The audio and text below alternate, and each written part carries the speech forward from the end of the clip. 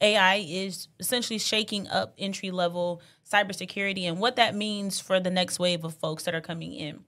So obviously, for a long time now, we have analysts, right, that have been doing the grunt work. They're doing triage, they're staring at the logs, they're performing those investigations, really just the stuff that builds up that intuition that you have.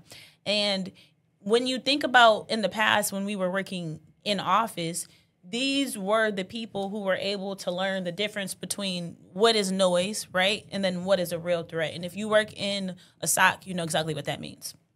Now, AI is scooping all of that up. And what I mean by that is that we have tools today that are able to parse those logs, that are able to auto-categorize those alerts, summarize the incidents, even recommend what your next steps should be by just clicking on whatever it is, what they call that, a one-click fix.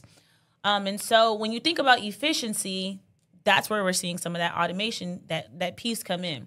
But the problem is the same task that AI is replacing are the same task that people use to struggle through to get their education in, their learning, their experience.